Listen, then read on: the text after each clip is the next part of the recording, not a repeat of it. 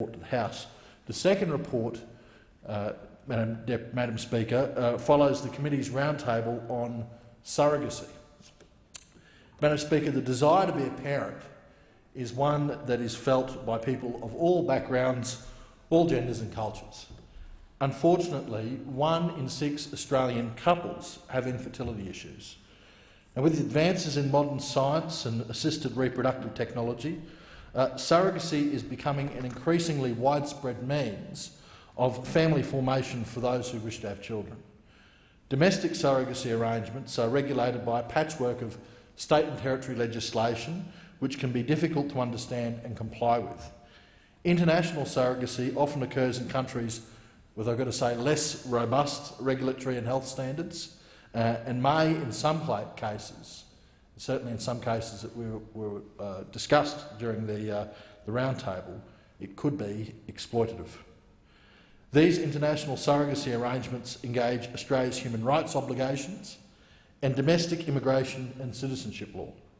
The committee's roundtable was conducted over 2 sessions which examined both the Australian government's role in surrogacy matters and the views of experts and practitioners working in the field considering legal, social, economic, scientific and medical issues.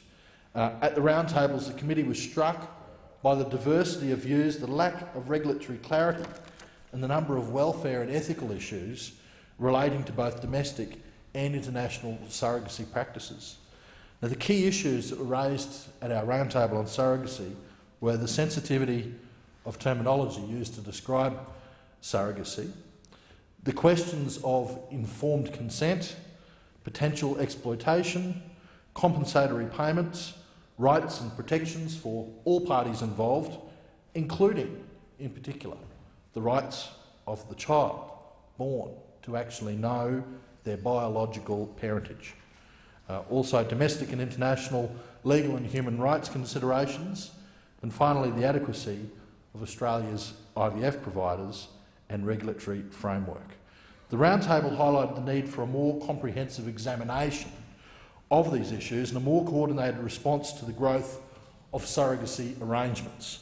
As a result, the committee recommends that the Attorney-General refer an inquiry into the regulatory and legislative framework around both domestic and international surrogacy arrangements, and in presenting this report, the committee would like to emphasise its great appreciation for those who participated in the committee's roundtable.